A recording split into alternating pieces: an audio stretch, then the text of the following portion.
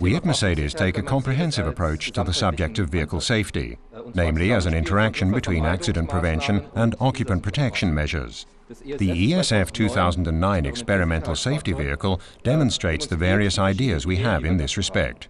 The inflatable structural elements are one example. These are relatively flat when not inflated, so as to allow as much scope as possible for the designers. In inflated condition, their cross-section is enlarged, thereby increasing their resistance. This reduces the risk of intrusions in the event of an accident. We've integrated numerous completely new occupant protection features in the interior. These include airbags with a variable volume, that is, airbags that adapt themselves according to the size of the occupant, or inflatable seatbelt elements that inflate like a small airbag immediately after an accident. We've also improved child protection with our new child safety seat, which has many occupant protection features.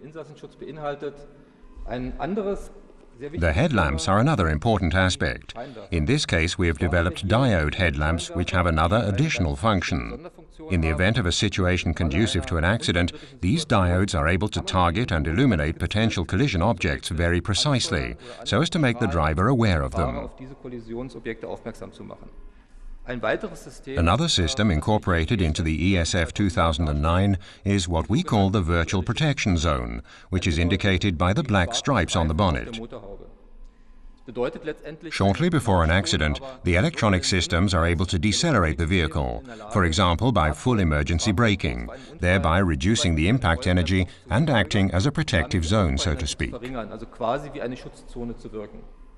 A further totally new system we're presenting with this vehicle is the braking bag, an airbag system that presses the car's underbody paneling onto the road surface and can therefore increase the braking effect when needed. This is undoubtedly a system that looks well into the future, but that is, after all, what we want to show with the ESF.